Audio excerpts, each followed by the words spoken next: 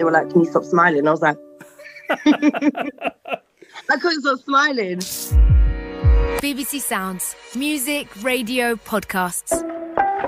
Welcome. Fear not. I have to say, Series 1 of When I Was 25 is well and truly over. It's ended. But we are back. Series 2. My name is Vinny Hurrell, and this is the programme about life in your 20s. We'll focus on that decade. We deviate a little bit to give you some context, but the decisions we made, the good, the bad, the beautiful, the ugly, and how they shaped and influenced our lives. Series 1 had people like Claire Richards from Steps, Anton de Beck from Strictly, and Heather Mills. And here are some of the voices you can get right now in Series 2. Surely you don't expect me to talk to you about that. People who lose a parent young are always damaged in some way. There's always going to be a bigger, badder around the corner. You know, I was so close to death. From Seema Katacha to Arlene Phillips, I couldn't tell you if I had a favourite.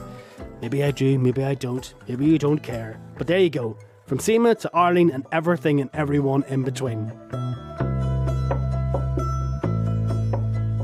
And what makes these chats special, I believe, is that we're talking to them in their homes. So I'm in a studio, cold, horrible BBC studio, just kind of, and they are in their houses, their penthouse suites, their apartments, they're in their bedroom, sat in the bed, they're in their kitchen at the table, having a chat with me.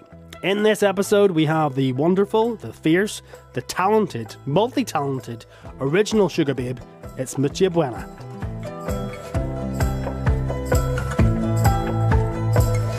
How are you? You look fantastic. I can't lie, within the last month or so, I've been like on a strict diet.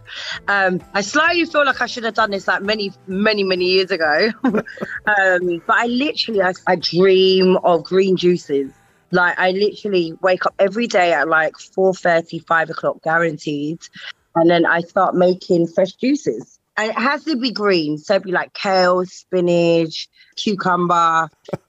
You know, it's not the rock and roll lifestyle I thought you were going to, you know, give us an insight into there. No. It's taken me a while to get to the comfortability of how I feel right now. Like mentally, I feel this is the best I've felt in many years.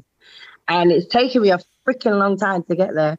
I think as we were getting older, and I think to myself, okay, if I don't do this now, is this ever going to happen? So I've been doing it for the last couple of months. And then obviously, you know, doing the festivals with the girls, I'm like, okay, I've got to be like game on. It must be quite physically singing, dancing, moving, the energy. To be honest, I think that's the one thing we want to make sure, like, for all of us, because me and Keisha's been doing like our walks. Like we walked from like Camden all the way to like West Finchley the other day, and we just walked and that was the influence of Keisha. But I feel like it's just so nice to be able to kind of do work and just feel fresh-minded and have the energy people want, you know? Like, no one wants to see old hags on the stage. You know? You can say that. I can't say that. Look, what we do in this programme is we kind of take people back to their 20s. For most of us, it's quite a formidable part of our lives. It shapes a lot of our future lives. Of course. We'll kind of go to your mid-20s, first of all, around the age of 25. What was happening in your life there? Where were you? My God, I think at the age of 25, I'd already gone solo, or I was on the process of going by myself. To be honest, it's just been such a crazy time. Like, I feel like I hadn't appreciated and kind of lived the moment of being so young. And I think that's the problem, that we were all very young. I was the youngest, obviously, and I felt like I just didn't appreciate enough.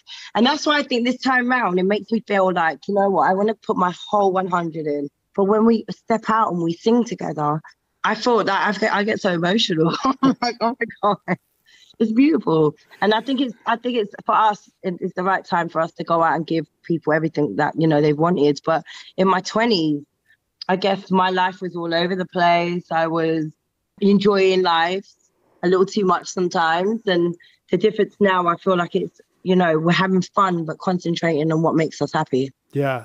And to give some context for people, a lot of people will know you, of course, from the Sugababes. You were really young when that started. Yeah. So what were you 13, 14? I was 13, 14. So when I joined, We got signed and released Overload when I was 14. That's crazy. Like, when you think back now, you're a mum yourself. I am. When you think back, like, 14 is so young. Very, very. That's why I feel like I never appreciated anything as much as I do now. Purely because all I wanted to be out was with my friends. You know, we were invited to all the parties and we had such great times. But, you know, when you're so young, you just, you know, you don't really appreciate as much. It's just how it is. But I'm also thinking of the pressure that's on people in that industry, regardless of what age you are, and the expectations, especially on women. There's a lot of pressure and expectation, sexism, whatever you want to call it, lots of different issues. So if you're 25, if you're 40, that's a lot to deal with. If you're 14, what's that like? It was very pressuring, to be honest, because we all were trying to be the best that we could at the same time, you know, and also there was like 101 million voices talking to you, telling you what to do, you know, where to be and what time to be there. And it really did take a toll on a lot of our lives. Obviously, in an appreciated way, you know, we was able to fulfill our dreams and be able to do that. But I do feel as young kids, like if my daughter was to say to me, and she's 17 now, so like if she told me she wanted to do music at the age of 10, I would have been like, girl, hold on, slow down, you know, and it would have been like, you know, there's plenty of time out there for you to go get your dreams. But I think there was a lot because we were young and there was a lot of grown-ups around us that were most probably a lot of influences in different ways. So it was very confusing, but we got through it and we're all still here to sing. Would you let your daughter, I can't believe you have a 17-year-old daughter, it just goes to show how fast time is going, but would you let her go into that industry now if she said, Mom, I really, really want to do it? That it would have to be something, it would have to be that I could see in her face and her eyes and her heart and soul was so into it. Otherwise, no, definitely not. I feel like the industry isn't for the lighthearted. And I feel like, you know, if you don't have the right people around you, you could get swallowed. For me, mental health in the music industry itself is such a big thing. And I don't think people realise how mental health in the industry, as in, you know, we all look at someone and goes, oh my God, they must be living the best life. Like they're so happy and so lucky. And what you don't realise is that we're the most probably loneliest people. That I spend most of my time at home by myself. My daughter goes out more than I do. And I can spend Monday to Sunday in the house. If I'm not working, I literally won't see the daylight and I just stay indoors. Why is that? It's not that I'm trying to stay away from people, but I've become quite detached to the social life. And I feel like I've done so much in the industry of all my whole life, from my teens to my 20s. Now I'm in my 30s. There's nothing I ain't seen and nothing I ain't did. Like I've had my fun and I'm having fun now, but I'm having fun in the clean way, in the cleanest way, you know, mindset's amazing. Back in the days, I wanted to look for the closest, you know, the closest party that was going on and who was out till 5 a.m. And so at 14, when you're doing that, was that what you really wanted to do? Or was it the other influences that were kind of pushing you along? God, no. By the age of 9, I already toured the whole of Europe. I literally toured the whole of Europe singing and doing Filipino dancing and Hawaiian. So I was actually dancing before I sang. I don't know if it's interesting, but yeah, I used to dance a lot more. So I did Hawaiian dancing and Filipino folk dancing, and I sang like with a Filipino group. So I actually traveled the whole of Europe by the age of 9, 10, and then I met my manager at the age of 11. Performing has always been a thing for me. My mum and dad used to put me in like Little Miss Philippines, the beauty contest and all sorts. So I've kind of grown up on the stage. My dad plays the guitar amazingly. So I used to sit there, my dad would strum the guitar and I'd sing with him. My mum's amazing at singing as well. So I've always had music going on, but I just didn't realise it was going to work out so early. Yeah. Our previous manager, he also found, you know, the likes of like All Saints and Gabrielle and everyone. So he had already made his name out there. So when I had met him at 11 years old, it seems really weird. But he was like, yeah, oh my God, I'd love to sign her to my dad. My dad was like, yeah, okay, let's just, you know, let's try and see how this works out first. We're all very new to the whole studio life. So yeah, it kind of worked out and it worked out for the rest. It did.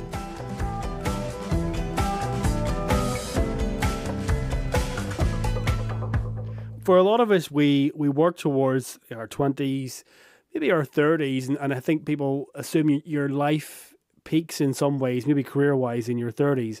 But when you hit peaks like getting into the top 10, when you're just about a teenager, like so, Freak Like Me, was that your first number one? Number one, yes. And that was 2002. So what age would you have been then?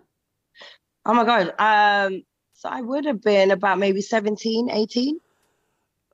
It baffles me because I can't get my head around if that happened to me. It won't, because I can't sing now. But I was so immature at 17 and so naive. I don't think I could have handled that. It was a lot. I'm not going to lie to you. I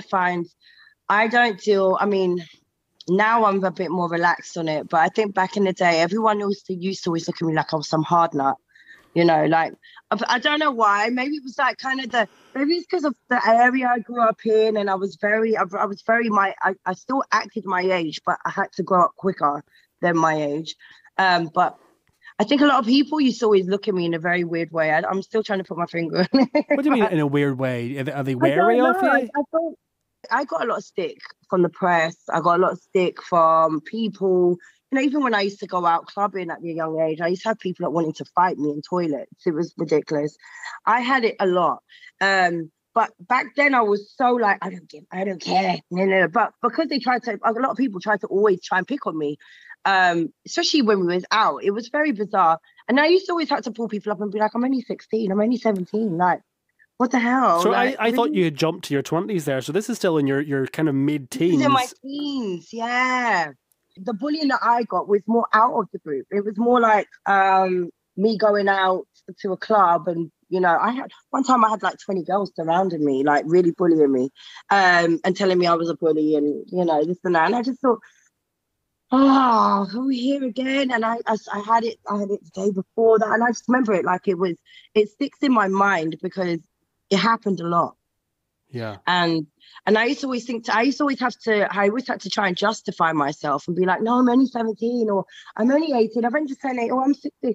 And it's like people just never got it. So I found, for me personally, it was just more harder for people to kind of, I don't know whether it's a relating thing or whether they just thought I was just too mouthy, or I don't know. Is it because over the years, girl bands, people like to give people in girl bands a persona, whether that's actually them or not. So maybe you were, you know, the fierce one. I'll take it as a compliment all the way. Like, definitely. I was so young. Yeah. It was age.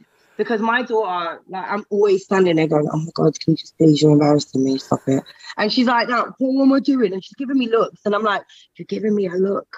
And I'm noticing these things, but she's not. So I'm taking it in like, it's just age. Like, that's what happens. Can I ask, does your daughter think that it's cool that her mum's a pop star? I don't know if she calls me cool. I'd like to say she said, to be honest, she came with us to Mighty Hoopla and she was so proud. She hasn't seen me perform in front of thousands of people like that in a very, very, very, very long time. Now she's grown. And she was like, I just can't believe this is you. Like, this is what you do.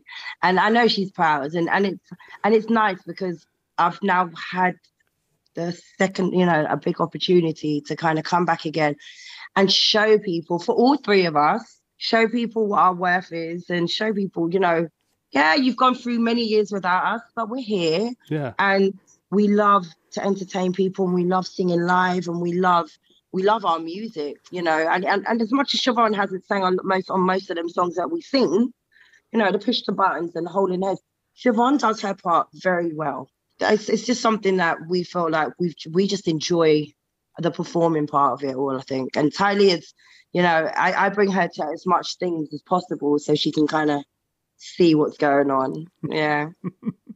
It's an incredible experience for her as well, I'm sure. And she must be proud, although kids at 17 aren't really meant to tell their mums and their dads that they're proud. But no. I'm sure she secretly is. So we've talked about your kind of early days and the start of Sugababes. You left the band. You already had number ones and then left the band by the time you were... I was about 24, 25 when I'd left. Why did you leave, and how did that feel, leaving something that you clearly loved so much? If I can be deadly honest, I don't think I even thought about what I was doing then. Like in my head, I wanted to, spend time with my daughter. Bearing in mind, push the button when we did the video. So I gave birth, and then 2 weeks later, I'm already doing push the button video.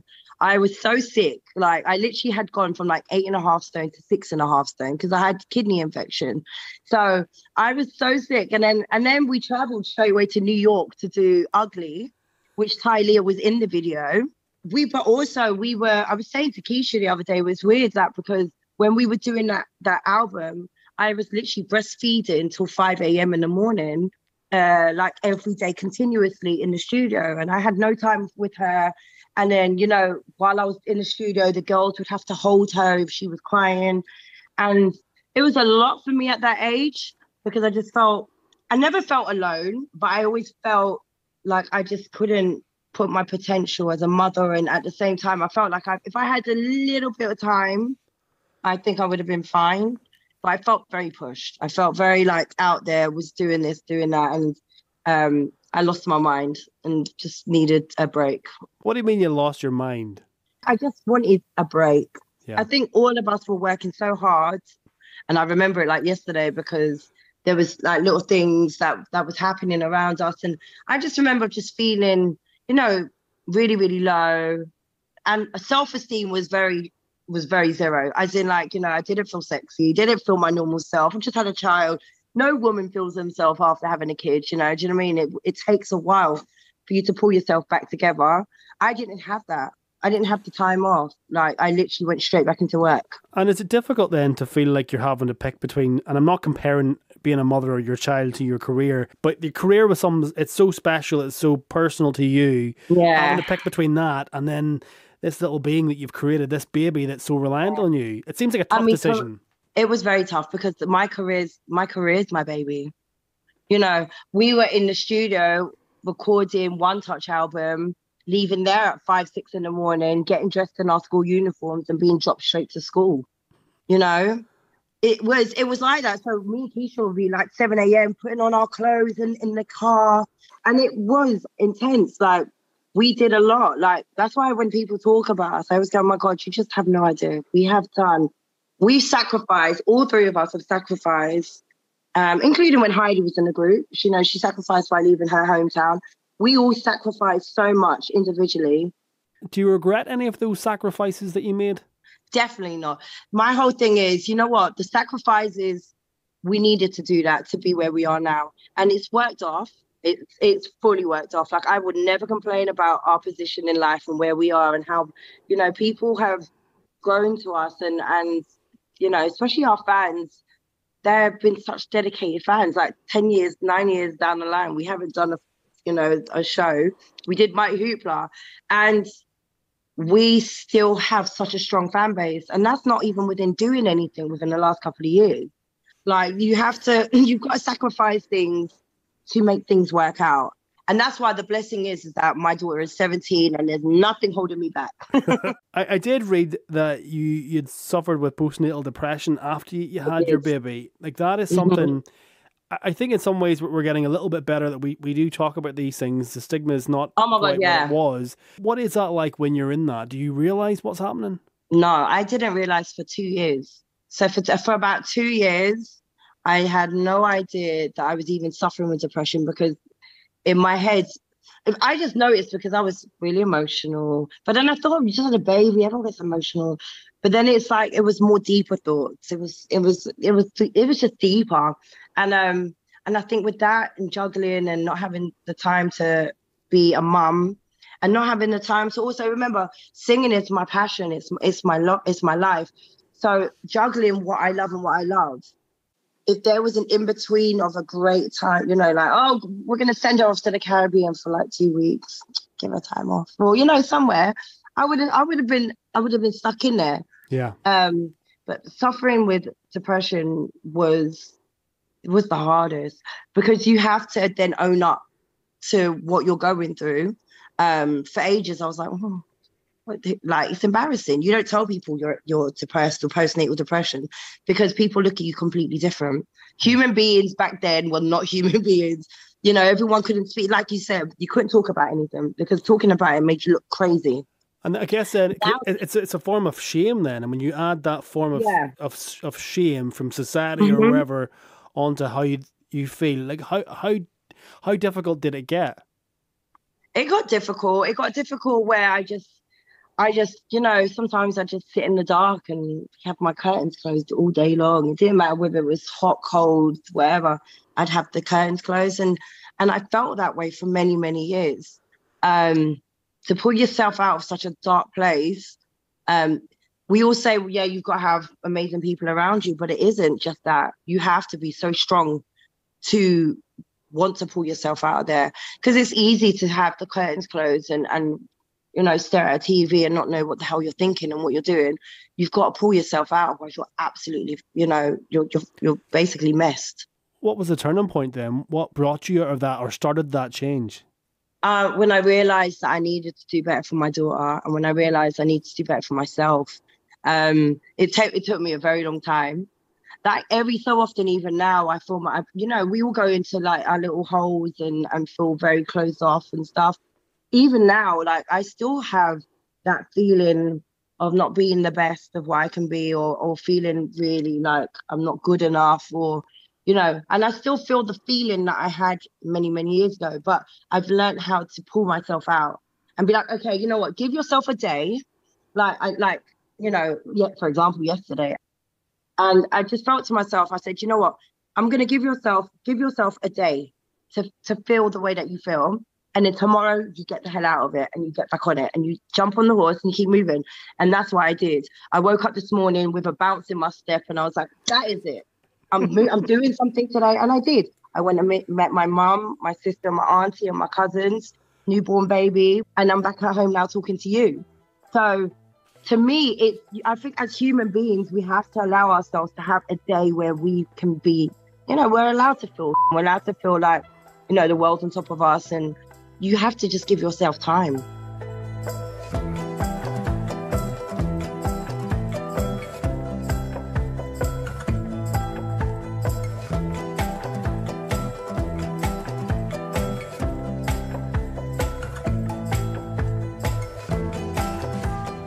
We're talking in and around your mid-20s now, and you went solo. Yes. And you worked in your solo career. How scary is that? Or maybe it's not scary, when you go from the band environment where there are other people there to it's just you're on your own on that stage. Very scary. Very scary. It took me a very long time to be like that. I had to have two backing singers to make me feel like I was on stage with the girls. Like, it was scary. Now, because I've never stopped singing, like I always get shows. So now when I go on the stage by myself without the girls, I own it. I do what I gotta do. I'm on it, do what I'm doing. But back in the day, it was so scary.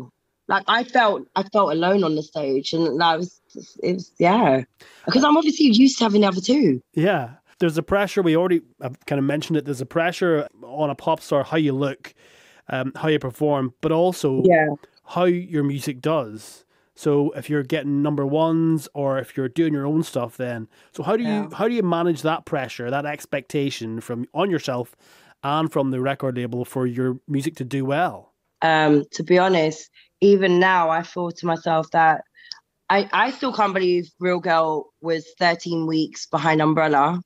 I always kept going, if Rihanna didn't release Umbrella, would have been number one. It's all Rihanna's fault. Look, that's an achievement for your first single. And then working with Amy Winehouse, doing B-Boy. God bless her soul. Like, I loved her to bits. I was a good friend of hers. We were good friends. And she was an amazing talent. Definitely a Rose of England. And then George Michael, another Rose of England. Like, I was so blessed to work with these amazing people who are no longer with us. I got to work with them. Like, who can actually say they worked with Amy Winehouse and George Michael on the same album? Nobody. So, saying that, I feel so blessed. When I was getting an opportunity to work with all these people, it didn't actually hit me until I was actually finally either recording it or it released. And then I thought, oh God, okay. oh. And then I was offered to go on tour, do a few tour dates with George Michael, and I was like, this is crazy.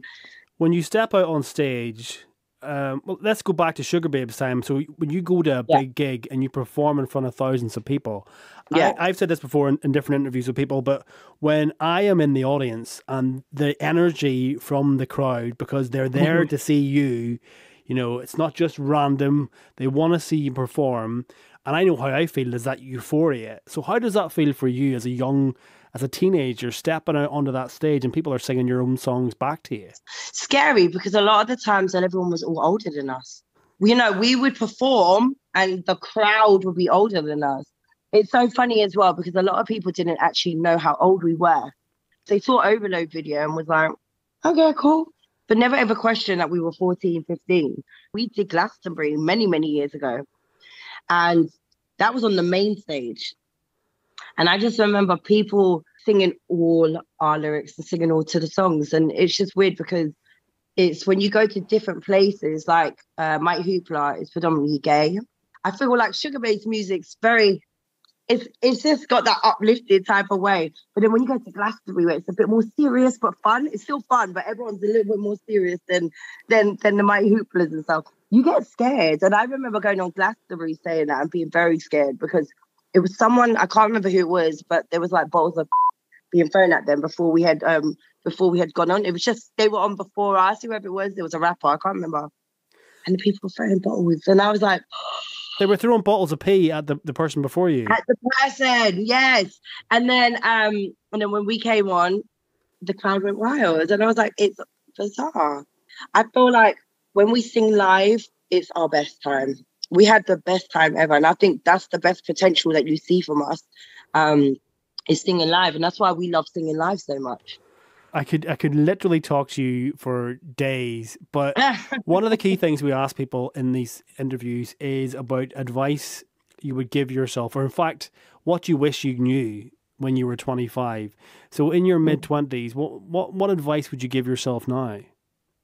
I think for me personally, I feel like now I look back and I just think I would have smiled more. I would have embraced the moments. I would have embraced the people I met around me and also the countries that we was able to travel. Crazy countries that I've been all over the world with Sugababes. It's like, what more can I want? And I feel like appreciation has always been the key for me. Like I always appreciated, but never appreciated enough, you know? So now this time round, I'm like, we're here. And you're going to see me smiling on everything. Actually saying that on our dance routines and Mighty Hooper, they were like, can you stop smiling? I was like, I couldn't stop smiling. Can I ask, when you're in your mid-20s, you've left the Sugababes, you've become a mum, you are doing your own solo stuff. At any point did you think, I would like to go back, I'd like to join you guys again? Or is that not an option when you've gone and someone's replaced you? To be honest, it was kind of hard because obviously I got replaced and then the replacers got replaced and everyone got replaced. And then in my head, I did think it was most probably over, like as in me being again in the Sugababes. But our belief and our love for the Sugababes is so strong. Like, you know, I know that I left and Keisha got kicked out. But then it was like, we still worked our asses off for the Sugababes name. And we still worked our asses off for Sugababes. You know, from the age of 10, 11, being in the studio till 6 a.m, eating junk food all day, getting fat for no reason, and missing out on birthdays. We lived in Germany. I lived in Germany for quite a bit of time because I remember having a schedule where we had a day off and I flew back into London for a couple of hours and flew back again. I literally lived in Munich and Frankfurt for most of like a year or so. People assume that the pop star lifestyle, the jet set lifestyle, it's all money and fun and games. It really isn't. If you're a family, like I come from a big family, so I'm very family orientated. But I swear to God, I missed out on everything. I missed out on family functions. I missed out, and that wasn't the problem.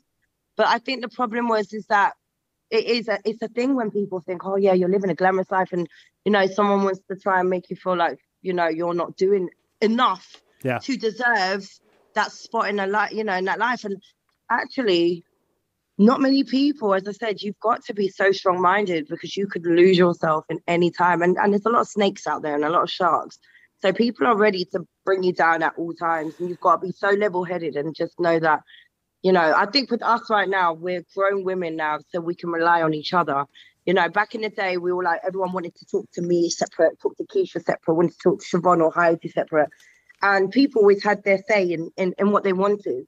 For us, working at this age, we've got a couple of years until we're 40, but we're still very yummy. Like right now, we just want to have fun and just go out there and make great music and give what people are missing. I'm not saying that they're missing Sugababes, but there is a lot of, I feel like the music industry is so different from back in the day. And I'm not saying because of us, but there is not enough pop and there's not enough, you know, boy groups and girl groups anymore.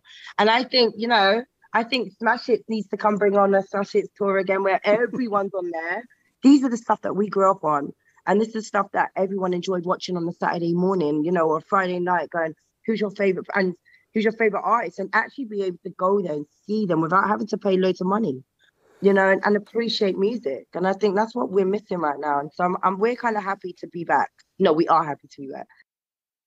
Can I ask, I don't know how much you're allowed to talk about this or if you're not allowed or what the case is, but there was coverage about the copyright battle in your mid-20s when you wanted the name of the Sugababes. So what was that? So basically I had changed management, obviously got new management. Funny enough, my manager came up to me and was like, oh, the Sugababes name is not isn't signed on. It's not like logged onto the main site. And I was like, what do you mean? No one trademarked it. I was like, that's a bit weird. Sugababes has been going on for this many years, not trademarked. All right, cool, fine. So I was like, cool. He was like, well, there's no harm in it. We can just put your name forwards. And, you know, anyway, that turned into a catastrophe. Everyone started jumping on it because what happens is they obviously contact everyone and go, well, so-and-so is doing this now. Do you want to go, you know, contest against it? And everyone contested against me. So I won my battle where I get like merchandise and stuff like that. But, you know, and I did think to myself, it was a bit dumb someone not doing that. So everyone was doing the fighting for it. So now everyone's jumped on top of this. Yeah, and that's pretty much what happened. And then now we've won back our name, so it's great. What do you think brought the end to the final Sugababes? I'm trying to think of how to describe the lineup. The last lineup, which was not Heidi, Jaden, Amel. Before the last lineup that contained none of the original members. What do you think brought that to an end? I'm going to be deadly honest with you. Heidi, I feel Heidi's not an original, but she worked her ass off as much as anyone else did. Bearing in mind, Siobhan was with us from the early age, but Siobhan also left the group at quite an early time as well. So Heidi did replace her quite early on in the group. Sometimes it was hard to look. It was hard to watch. Sometimes there was a lot of complications going on. I wasn't really allowed to be I just remember being told I wasn't allowed to be underneath the same roof as the girls. If, you know, it can't be a Mutya and Sugababes underneath one roof. What does that mean? I don't know. I was told I was making people uncomfortable. I don't know. So I basically couldn't perform anywhere that the Sugababes were. Well, that seems unfair. It was very unfair. I lost out on a lot of work. You know, it got to the point where everyone was like, well, do we want Mutya? Do we want Sugababes? And I just thought, ugh. But then I feel like, you know, there was a lot of rumours and then there was a lot of things going on. Even till this day, I don't know what's true and what's not. I just remember just being told I couldn't. But it was hard to watch. But I felt like, you know what? It's something I'm always going to be proud of. Like, this was our baby from birth. And, you know, it doesn't matter whether people take over your group and you're no longer in it and they're being called, because your success in the group and the name still lives on. And I think that's what the main key is. You know, Sugababes, whether it's us three, them three, another three, you know, the Sugababes name and the legacy still lives on. Let's go back to your mid-20s. I think it was around that time you did Celebrity Big Brother. Yes. And you walked out of that. I did. Maybe that's what people think, that she's fierce, she takes no nonsense, don't get in their way. I mean, I had my reasons why I walked out, because what they didn't show on the TV show is that my face had I got an allergy, and my face blew up. basically, and I was so upset with life. And I was like, "What? I'm on national TV, cameras everywhere. My face is blown up." And that's why at one point you see me wearing a bandana around my face. And Crazy. yeah, and to be honest, and that was the only reason why I kind of walked out. And then, unfortunately, when my face blows up, it blows up. Sometimes it blows up to the point where I've got no lining underneath my eyes. We're nearly out of time, but I wanted to ask you, if you don't mind, you can tell me to get lost if you want. I honestly won't be offended. But we're talking about an industry where how you look is really important. Rightly so or not, I don't know. It's not for me to say. Yeah. Oh, no, I'll talk about that. You've had some enhancements over the years course. and changes. Mm-hmm. Yeah. Do you think if you weren't in that industry, you would have gone down that route? I think this industry is a very hard. It's very pressurizing in the way of to look perfect, to be perfect. No one as a young girl wants to be not looked at. And I think in my eyes, it's weird because in my eyes, I was fat, I was ugly. I just didn't feel good. And on top of that, having baby blues with the girls didn't make me feel good, because I felt like I had this baby belly. Even though I'd lost more weight than anything, I still felt crazy fat. There's nothing wrong with enhancements, whatever makes you happy. I believe women should go out there and feel happy in their best ways. No one should ever feel like they've got, authority to tell anybody how to look and how to feel. Yeah. On a recent tip from myself, for the last 2 months, month and a half, 2 months, I've been on a strict diet, and I've literally been drinking. I make green juices 4 a.m. in the morning. I make green juices, kale, anything green. I drink it throughout the day. I drink black coffees, no sugars. I drink lots of waters. Where is the fun in that? You know what it is? I think it's got to the point where now I'm starting to feel like the happiest I've been for a very long time. And that's within myself, to be honest, because I wake up in the morning and I just want to work, or I just want to be positive, or I want to find the next step of, how to make money, or how to, maintain, to be a better person. And that obviously years ago, I wasn't trying to do that. I was trying to live life. But in your mid-20s, you can keep me right. Obviously, I can only refer to what I've seen in the papers and that. You had buttock implants and breast implants. I saw you talking about it on Lorraine, on a clip online. And Lorraine said, you didn't have them. I'll not try and do her accent. She said, you didn't have that done at the same time. And you said, no, there was a 6-week gap in the middle. That's a lot of trauma to put your body through. You're in your mid-20s. You're living the fast life. In my mid-20s, I was living the fast lane. Literally, I was continuously going out, wanting to look prettier. What I didn't realize was the more alcohol I intook was the more fat I was going to get. That's how it was. You know what? It took me a while to get used to who I wanted to be as myself. I got a lot of from the papers. Anything I do, even till this day on, I could sing and be the best person, or I could do a charity. Someone always wants to kind of bring in the fact that I've had, not saying you, but when it comes to newspapers, they always want to bring in and make it such a negative post instead of it being positive. And that's the only one thing that I always hated about people writing about me in the newspapers, because I knew that this would be the only thing. I could be helping the homeless out. They'll go, oh no, but Mutya with the breast implants, or Mutya with a bum, or Mutya with her lip injection. It's like you have to always mention something that's negative. People always want to kind of look at me and see what's going on with my body, and it's always on it's a conscious thing now. I don't like wearing clothes that's too much. That must be a really strange experience, because to feel that way. People look at people, but to be so concerned or feel nervous because of the feedback that you get and the slightly over the top intense attention that you get, your body gets. Yeah, I'm more nervous about the way I look than the way I sing, and that still goes on to this day. I get mad. I'm very, very nervous because I just hate being judged. But then I did that to myself, and I put myself out there, and I did all those things. But do I regret it? No. But do I want people to understand that, at that point of my life, I was a lot younger, and it was the normal thing to do. Unfortunately, we don't all think the same. So I know that, you know, I'm always going to get stick from this way or that way. I just have to kind of just get on with it. But my heart's with the music, and everything I sing and express will always be through music. I mean, however anyone wants to look at me afterwards is, yeah, okay. But, you know, I just have to kind of just keep my head up high and be like, we're back here to do music. We're here to make people's lives, fulfill people's dreams and make people feel happy, and, you know, and make ourselves feel happy. And to be honest, we all said already, if this is something that's not going to make us happy, we will not be doing it. We've talked through your 20s, we've talked through your teens, and a little bit of your 30s now.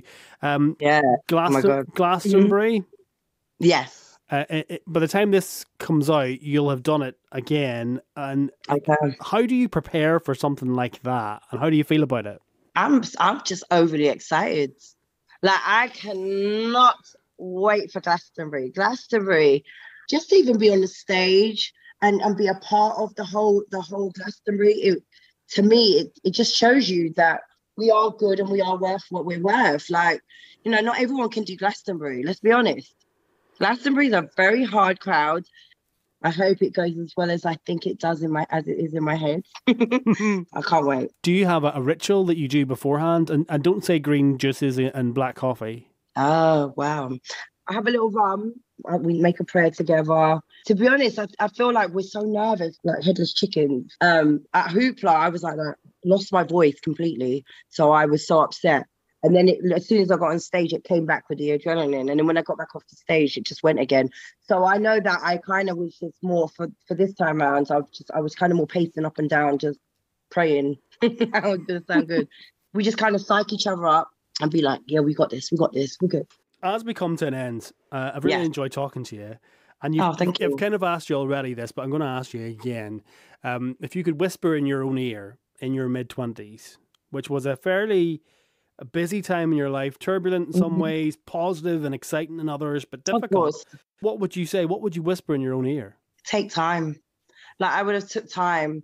I would have given myself time. I think I was so hard on myself back then. Besides from like me trying to enjoy life and stuff, to myself, I was literally my worst enemy. So I think I would have just said, like, just be nice to yourself and take time. And maybe if I was nicer to myself, I would have been able to have seen clearer about things and, you know, lived the lifestyle that I kind of do now, but in a really more clear-minded way. You know, having too much fun, maybe drunk most of the times.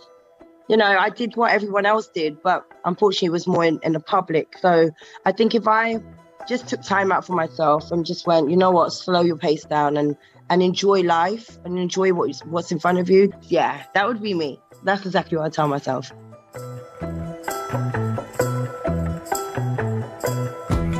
Well, thank you very much. And again, good luck with Glastonbury. Thank you so much. I appreciate you. Thank you so much. Lovely meeting you. You too. Bye, Mutya. Bye. See ya. This series was presented, produced and edited by myself, Vinny Hurrell. The editor was Paul McLean. The series was commissioned by Emma Dunseith. And thanks as well to support from Gareth Gallagher and Emma Arbuckle. Other episodes are available from these fine people. Surely you don't expect me to talk to you about that. Surely. Hi, this is Dame Kelly. Hi, I'm Kerry Katona. Hi, I'm Mark Feely from Westlife. Listen to my When I Was 25 on BBC Sounds. That's marvellous. If after listening to this episode you feel like you'd like some help or information, then please do go to the BBC Action Line website, bbc.co.uk/actionline. Thank you very much and bye-bye. Much better.